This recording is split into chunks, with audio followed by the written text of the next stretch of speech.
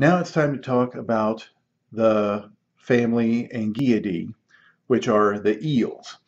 And we only have one species of eel here in Kentucky and here in North America, and that's the American eel. And these are a really cool fish. They're pretty easy to recognize. They've got that anguilliform or eel-like body. That's where we get the word from. And the only fish we might confuse these with are a lamprey, but they're pretty obviously not a lamprey. They only have one gill slit. The eel has paired fins. Lampreys don't have paired fins. And of course, the lampreys don't have a jaw, but the eels do have a jaw. Now, these are the only catadromous species of fish in North America. And you remember that catadromous means the fish spends most of its life in fresh water and then migrates to salt water to spawn. The opposite being anadromous, which is what most of our fish do, our diadromous fish do, and that is that the anadromous fish spend most of their time in salt water, then ascend streams to spawn. Well, the eels are the only one that do this backwards. So the adults live in freshwater streams and rivers for years, 10, 20 years probably. There's some people that suggest that only the females migrate way upstream and that the males tend to stay near the mouth of the river. And that's possible, but I don't know if it's necessarily all that clear. And some have suggested that perhaps as the fish migrate, they actually change sex. So the longer they migrate, the more likely they will change into a female. Now, if that sounds weird to you, get used to it, because fish change sex all the time. Not a lot of the fish around here, but it's not uncommon for fish to change from male to female or vice versa. But I don't know if there's any good evidence one way or the other on that. Now, what's very interesting is that these fish will migrate all the way to the Sargasso Sea when it's time for them to spawn. And so these fish go way up the Mississippi River. And when they're ready to spawn, they will travel down the Mississippi River through the Gulf around Florida to get to the Sargasso Sea. They might even, they're known to even travel over land. You know, again, when it's in rainy conditions and things like that. But if they can't get to flowing water, they can go across land to find flowing water. When they get to the Sargasso Sea, they spawn and then die. And they do this in really, really deep water, like 400 meters deep. So the Sargasso Sea, this is where the Bermuda Triangle is. It's off the east coast. And presumably, this is where these groups evolved, and they sort of imprinted to this area, and that's why they continue to return to this area every year.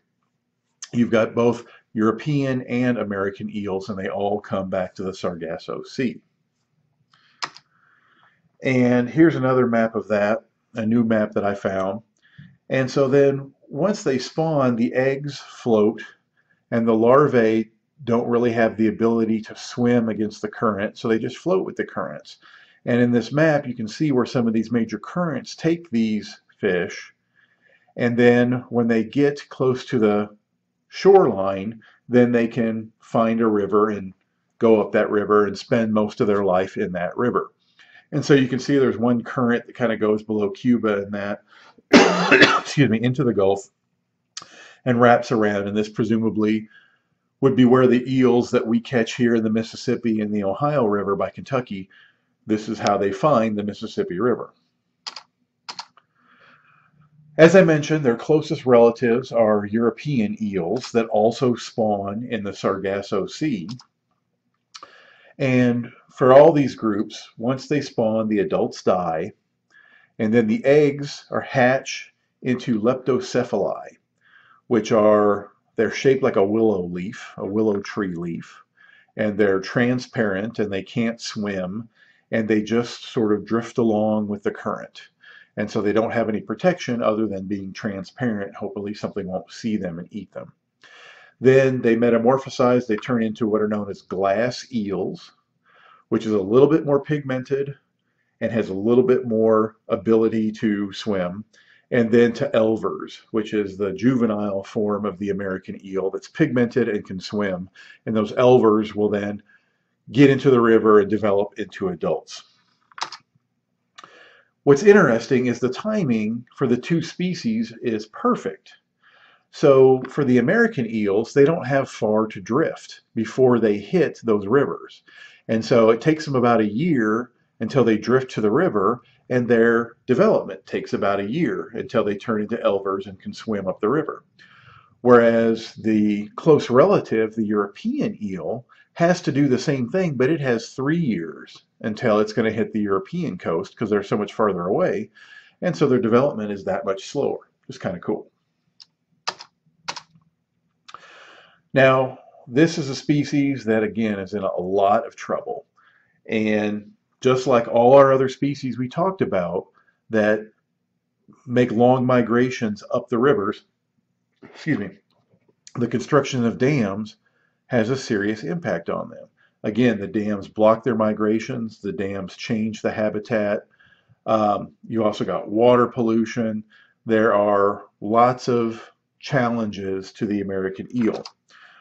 Their populations are in rapid decline, and they have been considered for listing as an endangered species. They haven't been listed yet, and it often doesn't go anywhere, but I've heard a couple times where they've proposed listing them, and I bet within my lifetime they will be listed because their numbers are dropping off precipitously.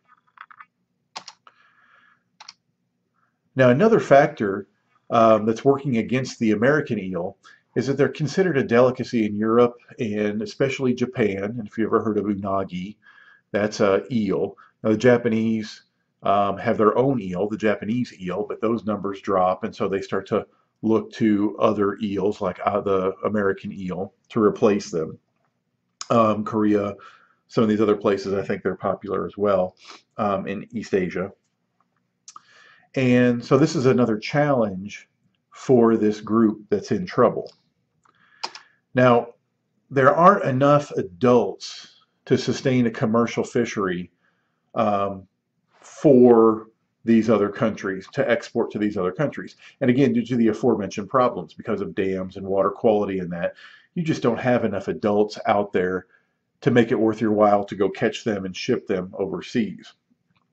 So what happens, what people do is they catch those glass eels or the elvers when they're coming up the river, when they first hit the river. At this size, they're a lot smaller, they're easier to handle, they're easier to catch, there's lots of them. And so then these live larval eels are shipped over to Japan, and the culturists will then raise them to adults. Now you can get, right now, I found some references that suggest you can get thousands of dollars, $2,000, $3,000 a pound for those elvers. So there's lots of incentive to take them. The aquaculturists, like I said, will take those larval fish, grow them to adults, and then use those adults to satisfy the European and the Japanese market.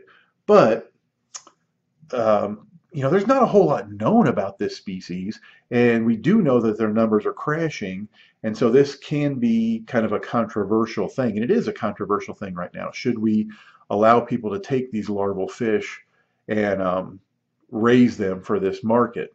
There's no resolution for it right now, but this is one of those issues that's out there in the fisheries world. So this is what that leptocephalus larvae looks like, kind of shaped like a willow leaf. And you can see it's clear. And these glass eels are also pretty much clear, but I think they have a little bit different shape, and they can swim a little better, I believe. You can see the hearts here. So I think at this stage in their life where their organs are developing and their organs are starting to pigment up, then it doesn't make a lot of sense to be transparent if your organs can be seen. And so then they get fully pigmented up and turn into elvers. And these are the young eels which will ascend and get into the rivers, and then they will develop into adults. Now, last thing I want to show you is just a recipe that I caught. Again, eel is not super popular here in the United States. And if this is how they prepare it, I don't think it's going to catch on. This is a recipe for a classic recipe for jellied eels. And you can read this and just look at the cooking instructions. You take the eel and you skin it and you season it with nutmeg, cut it into pieces and boil them. And then after you boil the fish for an hour, you pull the fish out and you add some gelatin and make a jelly out of the fish gravy that's still in the pot. Then you serve that jelly over the fish cold with a green salad and sliced gherkins, which is sliced pickles. So you eat this eel jellied cold with pickles. That does not sound appealing to me, but hey, I'm a picky eater.